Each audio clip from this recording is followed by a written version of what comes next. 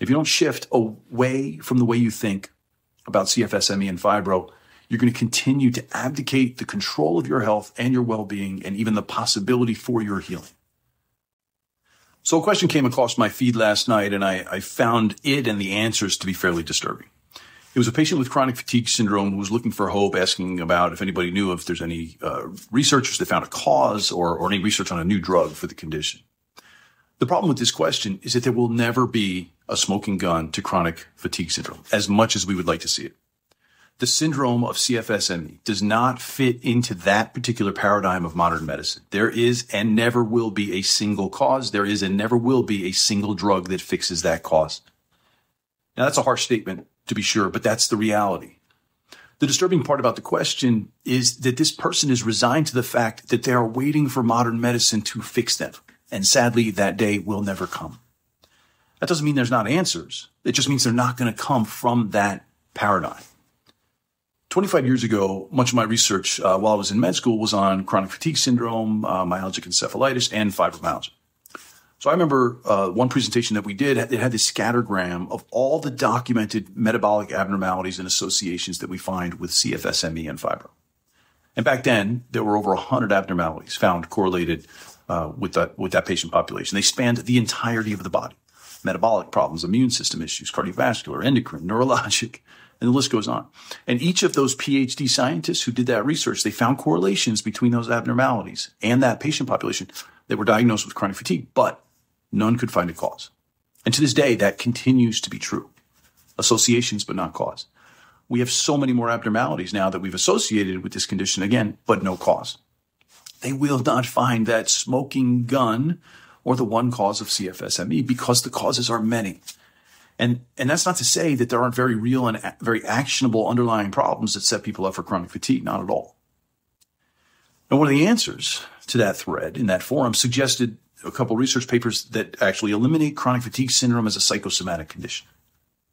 The reality is that just about every condition that we suffer from today, if it's not infectious, is psychosomatic. You know, the idea of separating the mind and the brain from the body is absolutely ridiculous. You just have to look to one of the number one killers in our country to know this to be true, cardiovascular disease. Any doctor that denies that stress leads to hypertension shouldn't have a medical license, or that emotional states are predictive in the outcome in the treatment of cancer. The fact that stress induces immunologic change, which can allow us to get sick more easily. These things are well documented. They're accepted as fact in both animal and human research. I mean, ultimately, pretty much everything that we suffer from is psychosomatic. Now, let me be very clear. There are very real biochemical, metabolic, cellular abnormalities found in patients with CFSME and fibro. It is a very real physical condition. This is not all in your head.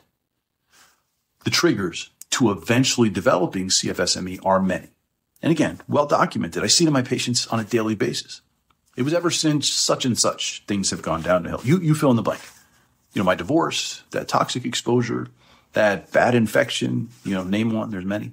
Ever since that trauma, ever since that extra stress at work, what all these conditions or situations have in common is that they were the straw that broke the camel's back. That was just the tip of the iceberg, though. The rest of that iceberg's been slowly forming for years, if not decades, to get us to that tipping point of collapse. The disturbing part of the question and subsequent answers is that it takes the control away from the patients themselves. It also takes away our responsibility for dealing with our own health and well-being. It's disempowering, and it'll lead to a progression of the disease and a lack of treatment that is available to you right now, today.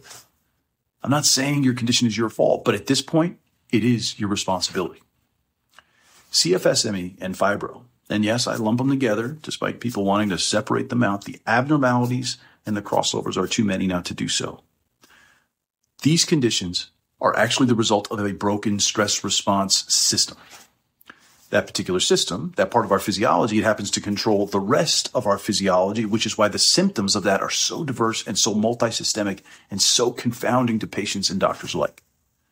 And if you want to get into the weeds about the research on what the stress response system is and it entails, look no further to the work of Bruce McEwen and George Crucis.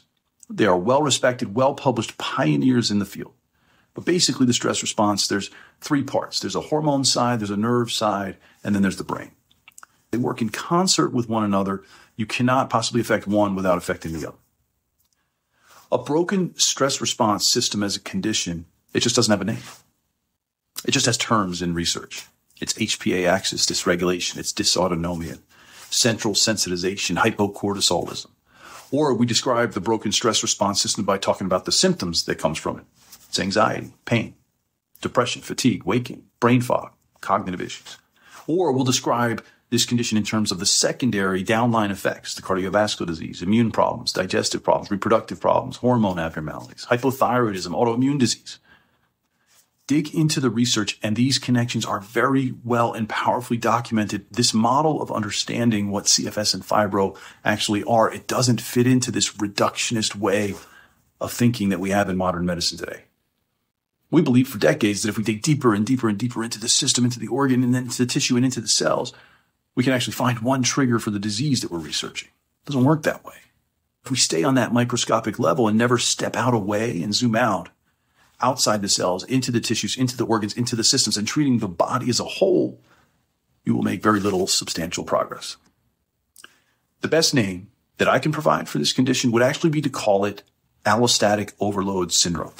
Feel free to research, but for now, I'm going to refer to it as something a little more familiar called adrenal fatigue. Yep, adrenal fatigue. And if you rolled your eyes and thought, okay, here we go, adrenal fatigue isn't a thing, I would strongly encourage you at this very moment, suspend your disbelief. Open your mind to think more like a child with curiosity. Let go of beliefs in what everybody has told you and the truths that you have now accepted as how you know things are and should be. What your medical doctor has told you is or isn't real. I urge you to not get caught up in the semantics of the thing, because doing that will unfortunately lead to your inability to heal and get your life back. I don't like the term adrenal fatigue for lots of reasons. One of the main ones is that when you have a stress response system dysfunction, you have more of a dysregulation or dysfunction in the adrenals, not just low cortisol, as the name suggests. And so the conclusion is that the adrenals aren't a problem because there's no consensus. It's the wrong way to think about this thing. Things are not always low. Things are not always high. They are dysfunctional. It's not black or white. To understand and ultimately fix this problem, we have to get really comfortable with the gray. Now, unfortunately, that doesn't fit into the world of randomized, double-blind, placebo-controlled trials and a drug, one drug for one disease model. I suggest you walk away from that model. I'm not walking away from modern medicine. That's not what I'm saying. But walking away from that paradigm and that thought process because it's holding you back and keeping you sick. If my leg was broken, or I'm bleeding out, I want modern medicine to save my life. When I need surgery, I want modern medicine by my side. But the problem is, for most of the conditions that we suffer from today on a daily basis, it's just not that simple. To fix this condition, we need a systems approach. And yes, you absolutely can fix this condition. I see it all the time in my practice. Is it easy? No. Is it quick? No. But can it happen? 100%. The challenge is that we can't truly fix a problem unless we understand what that problem is. Now, me getting into the exact underlying mechanisms of how a broken stress response system is contributing to each and every one of your symptoms, or is contributing to every one of those documented abnormalities that we found 25 years ago and we still find today in research on CFSME, is beyond the scope of this conversation. This conversation is really more about how you need to look at not only this condition differently, but health and disease in generally and ultimately wellness.